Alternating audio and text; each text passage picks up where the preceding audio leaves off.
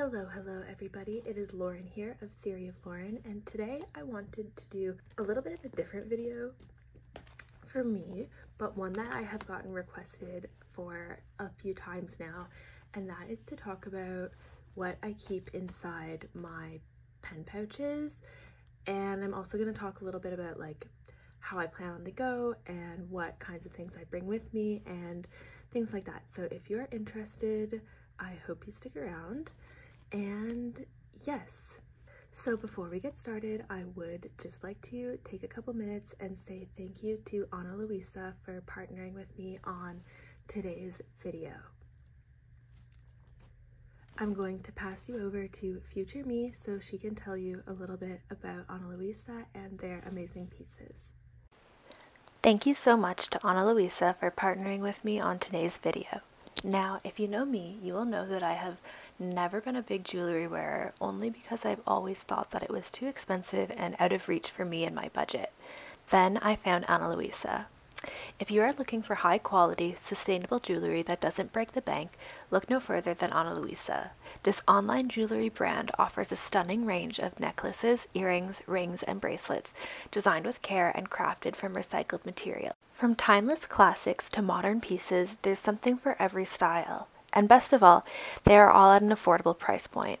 As a graduate student on a tight budget, I love that their pieces start at just $39, allowing me to invest in timeless jewelry without stretching my budget.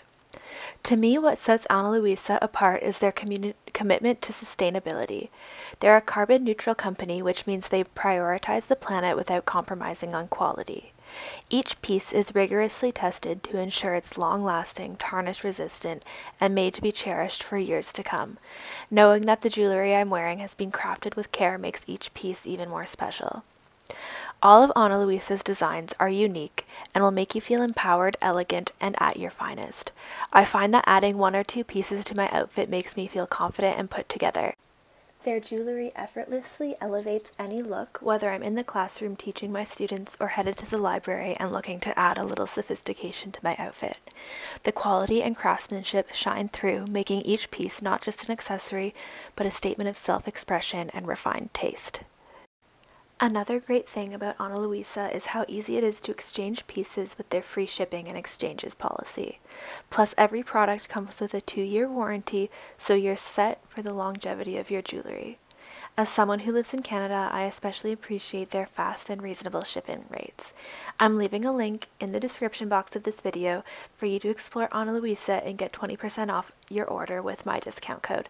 So go ahead and elevate your everyday style with Ana Luisa. Now let's go ahead and get back into the video.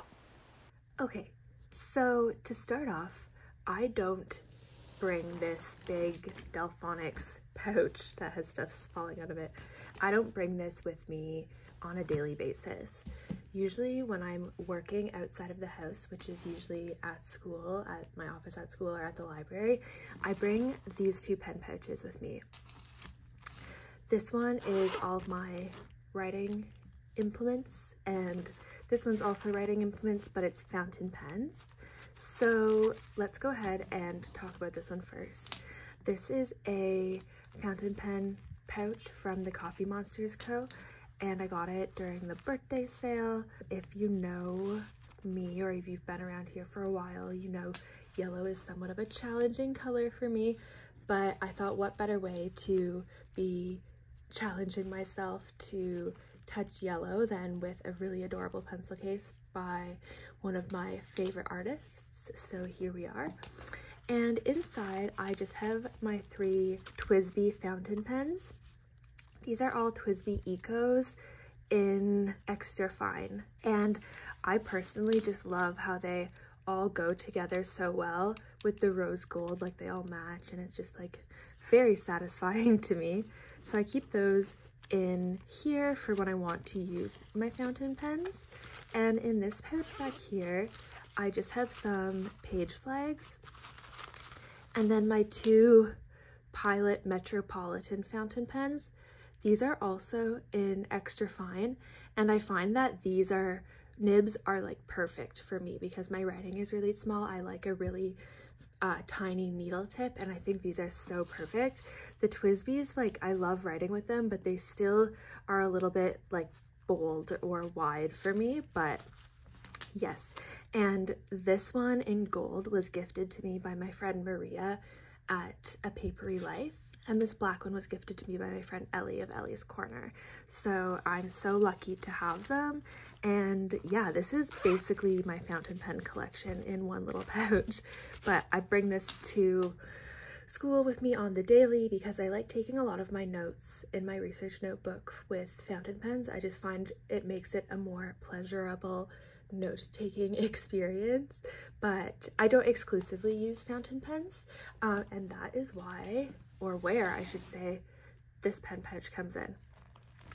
This is another pen pouch from the Coffee Monsters Co. I believe the color was called Obsidian, and if you look really closely, you will notice that I have spilled coffee on it, which I'm very annoyed about, but also is just what happens when you are me and always have coffee and are always kind of on the go somewhere. So yes, I also have this little charm. It came on a paper clip from the Coffee Monsters Co., but I just took it off and put it on here because I thought it was really cute. So let's just take everything all out and I can tell you about it.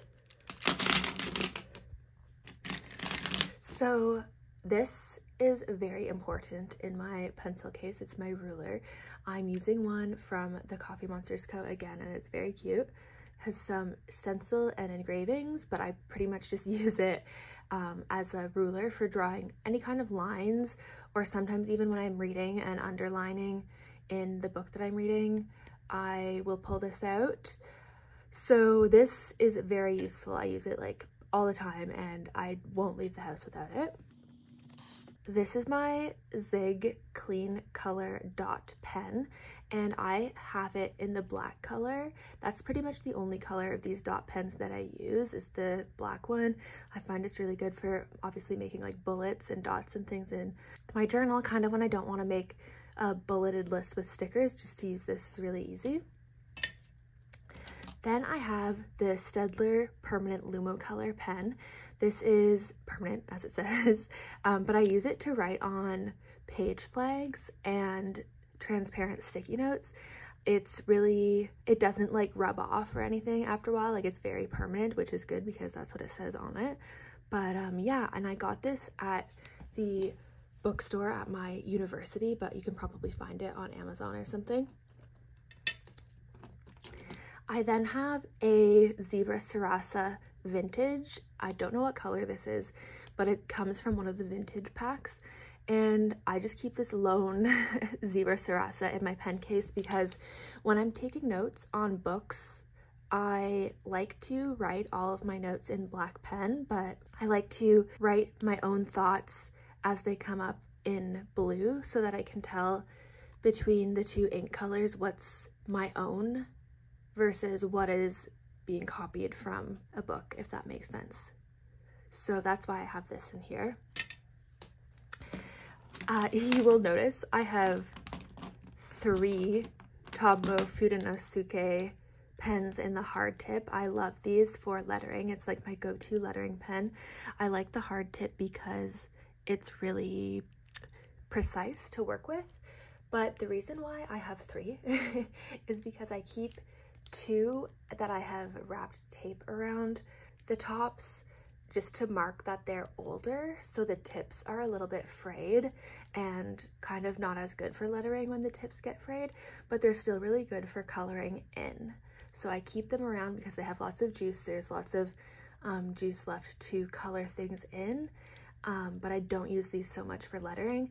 And I have this new one without the tape at the top that is newer and still good for lettering. The reason why I keep these around and what I mean by coloring is that I use the Tombow Fudenosuke to color in all of the black bars that I write on to then write on in white. Let me see if I have an example. Okay, so for instance here, when I do the black bar with the white text, I do this a lot just because I find it's a good way to like divide things. But I really think the big important part with this is what black pen you use, because that's going to depend on how potent the whiteness is going to turn out. So I found it works best with Tombow Fudenosuke, and I always get a good result when I then go and write on it with a white pen. I've tried with other types of black markers and it hasn't worked out so well, so that's why I really stand by using this specific pen.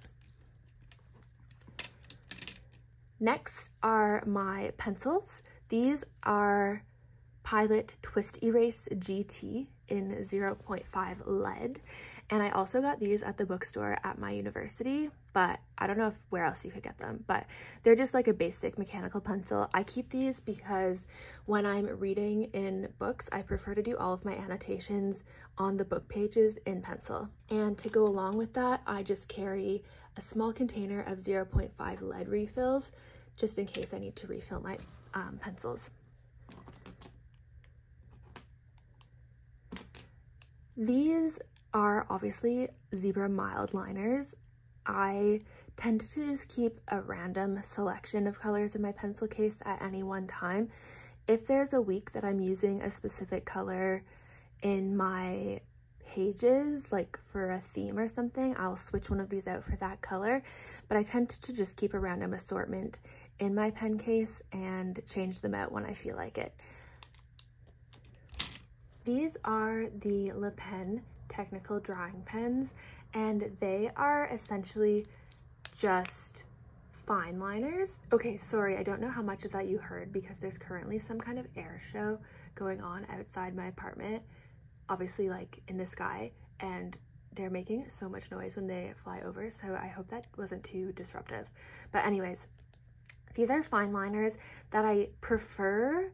I don't know why, but I started using these once like 5 years ago. I just found a random one at a stationery store near my parents' house in Ottawa, and since then I've really stuck to them because I find that their fine liner tip is really durable and long lasting, so it holds up really well for whatever you're using. I also find I'm like a bit heavy-handed when I write, and the tips really hold up even in spite of my heavy-handedness, so I really like these. And I do believe you can get these on jet pens, but the last time I looked, they were out of stock. Then I have a selection of Muji pens. I have them all in 0.38, which is my preferred, well, my preferred pen size, or like nib size, is 0.3, but this is the smallest that the Muji ones come in. And I hadn't used them for a long time, and then all of a sudden I was reminded that I had like a bunch of Muji pens. That's the air show. Can you hear it?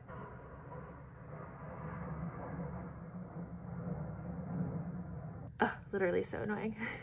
But anyways, yeah, I remembered I had a whole bunch of these Muji pens, and I was writing with them the other day, and I was actually like, oh my gosh, I kind of forgot how nice these pens write. They're like nothing fancy, but it just feels really smooth. So I've been enjoying kind of dappling back with these. And then these are again just more Muji pens in blue and red. I don't know why I have the blue one on me. I honestly have no idea, but the red one is what I use for marking student assignments. And last but not least, I have my beloved Pentel Energel Clenas. This is my most used pen and the one I reach for the most because it is a 0.3 needle tip, and I find it just works so well with my tiny writing, and I never get let down by this pen. You will notice these both say 0.4 at the top, but no matter what, when I get a Klena, I always just unscrew it and take out the refill that it came with and put a 0.3 refill back in. And yeah.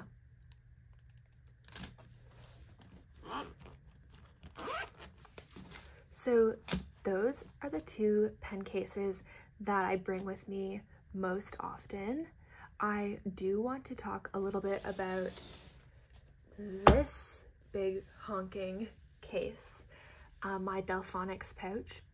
So this is something that I bring with me when I am traveling and I know I'm going to have time to do journaling.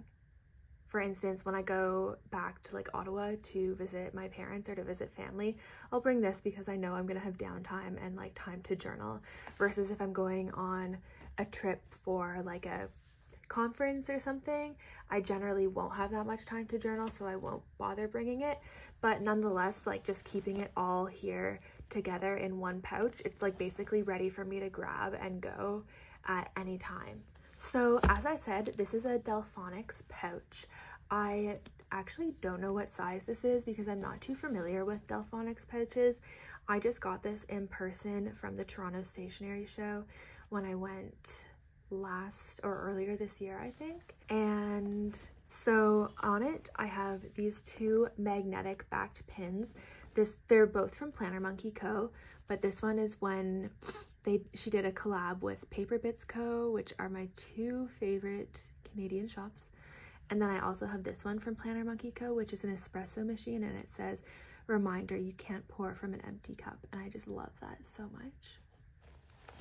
So in this big guy here, I guess we'll just start by over here. So I just have 3 different Pentel Energel Clenas, as I just said. It's my most used pen, so I have a lot, and I like to keep many on hand so that I have one whenever I need it, basically. And sometimes I like to change up the color, so I have a little assortment here. I also have some refills. These are the Energel Clena needlepoint refills, so I keep those tucked in here as well. In this front pocket, I have a whiteout. I love this whiteout so much. It's the Tombow refillable correction tape. It works really well on the Hobonichi Cousin paper, I find, and the Freely Noted paper. And then the other thing that I have is just a Tombow adhesive that I keep for any of my like vision boards or like sticking in ephemera or whatever into your daily pages. That works pretty well.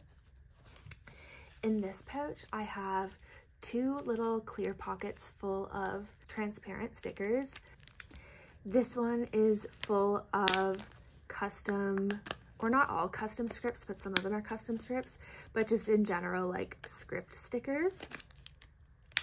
And this one is full of icons. And all of these stickers, the scripts and the icons, are from Planner Monkey Co. She has a great variety of scripts and of icons to choose from, so there's literally something for everything.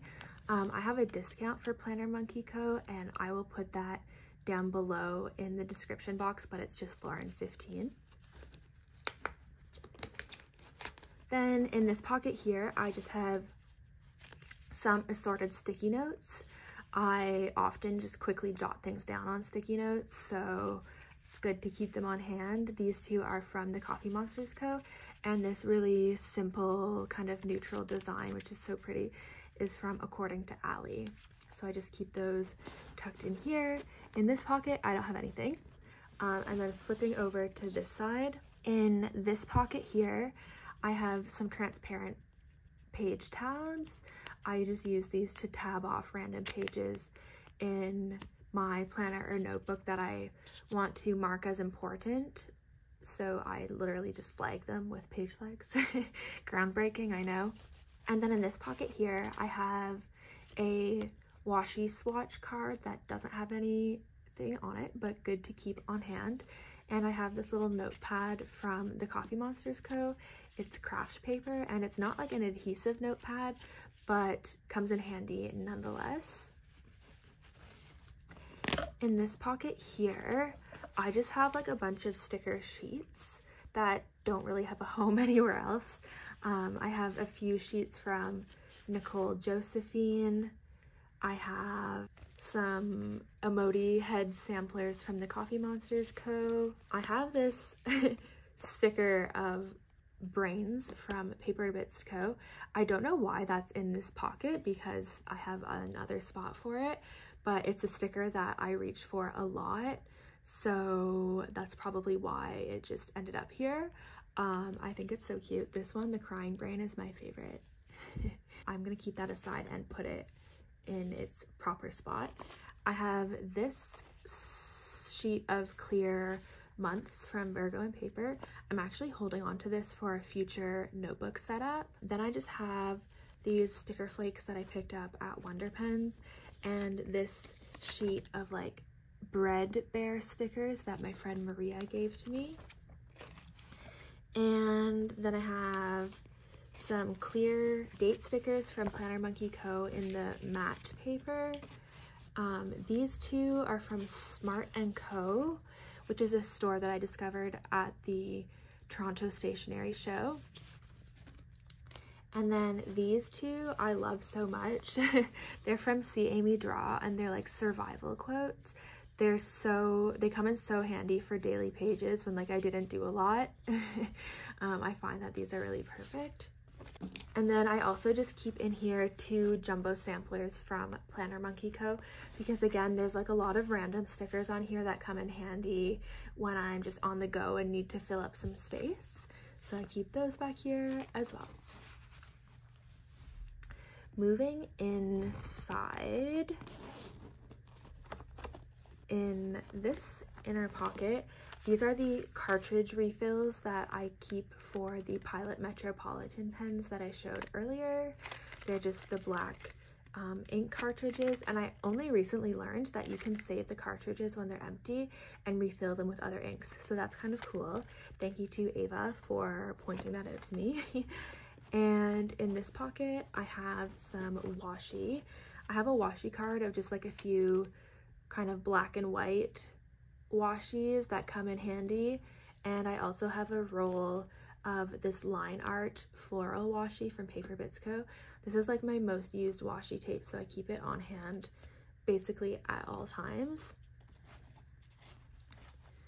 On this side, I have another clear pouch, and I just have various vinyl stickers in here.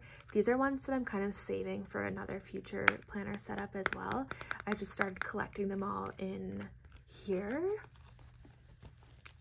And then in this last pocket here, I have my X-Acto knife thing that I use to cut stickers and washi sometimes. And I also have these like very beautiful tiny and elegant stickers that I got from a giveaway prize from According to Allie, actually.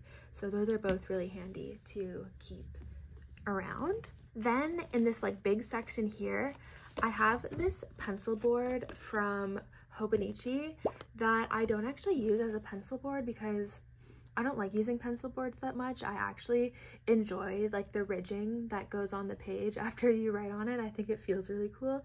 But I keep this in here for if I do need to do any cutting with this X-Acto knife, I'll put this underneath to like protect whatever surface I'm working on. So that's kind of why that's still in here. Then I have these 2 folders. They're, I would say like B6 size folders. This one is from Planner Monkey Co. and this one is from the Coffee Monsters Co. In this folder here, I just keep a variety of stickers from different shops, but ones that I use a lot. So there's like some Coffee Monsters Co. stickers here, some Paper Bits Co. stickers, and then back here I have Salon Creative, and back here I have some washi circle dots from Paper Bits Co. So I just keep a little selection of my sticker collection in here. That way when I'm again like out of the house or out of town and visiting family, I will more than likely find what I need in this small like scaled down version of my sticker collection in here. Oh, actually, this is why I kept this sticker sheet out, because this is a much better spot for it. So there we go. Perfect. This is a similar thing. This is a folder from Coffee Monsters Co. As I said, it was from one of the subscriptions from last year, I believe. And in here, I keep the majority of my tiny icons, which I use all the time, as you can see by the empty sheets. So yes, all my tiny icons go in here, and then just some of my other kind of, not like specialty, but the ones that are on like different kinds of paper, I keep those in here. And again, just some washi sticker samplers in here as well. So these are mostly functional stickers in here. Then I have these two pockets, which are also from the Coffee Monsters Co. This is the B6 size, and this is the A6 size, I guess. This is from the most recent birthday sale, and then this one was from a release before that. I don't have anything in this one yet because I just got it and I'm not sure what I want to put in there yet, but I figure it is a very good spot to just live in here, which is why I've put it there. And then in this one, I just have all of my duplicate tiny icon sheets that are new sheets, or like ones that I have duplicates of essentially. I don't know how else to explain that, but like all the extra ones just go in here.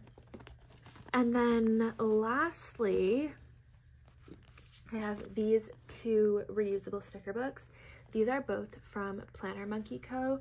And I absolutely love this coffee stain pattern that she has. So I have like the folder and the two sticker books to all match. I just think it's so nice. But essentially, again, these are just smaller, scaled down selections from my sticker collection.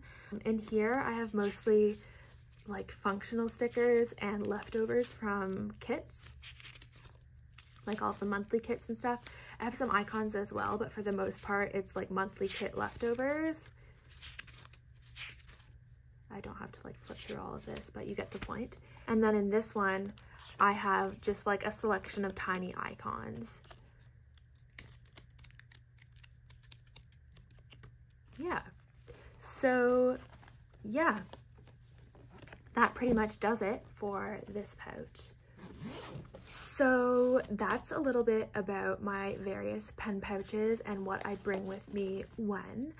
I hope that this was helpful to anyone, and yeah, if you have any questions, as always, leave them down below. I'll do my best to get back to you. And thank you again to Ana Luisa for partnering with me on today's video. Make sure to check out the link in my description box so you can grab a few pieces for yourself as well.